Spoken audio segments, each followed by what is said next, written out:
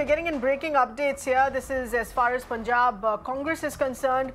Punjab Congress in charge has now been changed. Harish Chaudhary has now been appointed the new Punjab Congress state unit in charge. It was earlier Harish Rawat.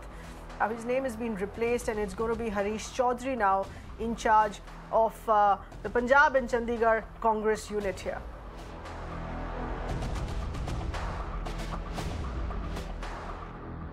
Well, we're going to be getting in further updates here on this, on the reason that this change that has been made. Remember, Harish Rawat, who's of course braved through, so to say, braved through the storm that has taken place within the Punjab Congress as far as the Navjot Singh Sidhu and Captain Amarinder Singh face-off is concerned, and through the new Chief Minister who was appointed here as well. But now the Punjab in charge for the Congress is going to be Harish Chaudhary.